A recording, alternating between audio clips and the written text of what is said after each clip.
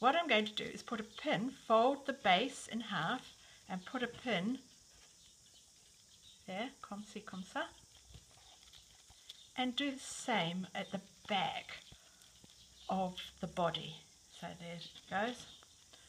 This is just so that we can get it lined up properly when we sew it together. So I've got those, and we're using the garter stitch as the outside, so it looks bobbly like a teddy bear's hair. Turn it inside out like that, which is a little bit fiddly.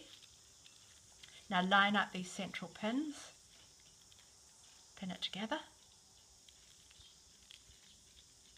and then that means that you can just stitch from here around the base of the body onto the base before you turn it back through.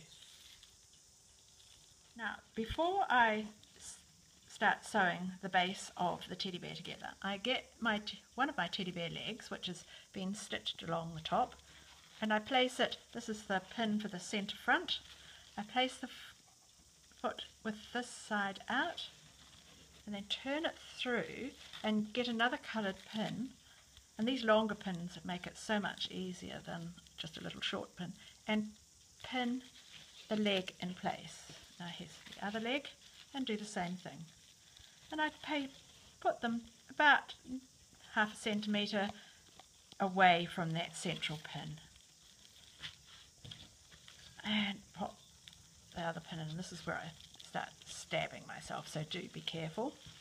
Now, we'll turn it in the other way, like I showed you earlier, and this is where it starts to get a little bit bulky.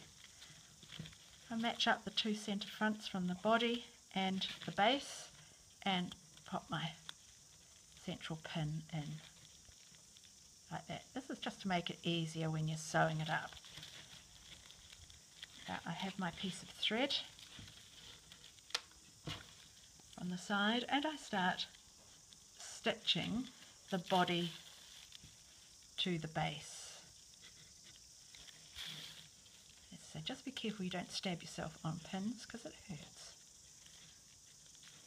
Now I come to the leg, so I have to pick up a reasonable chunk of that leg because that will be a weaker part of the bear where there will be movement and the legs moving, and then stitch through all four layers, the base, the two layers of the leg and the body,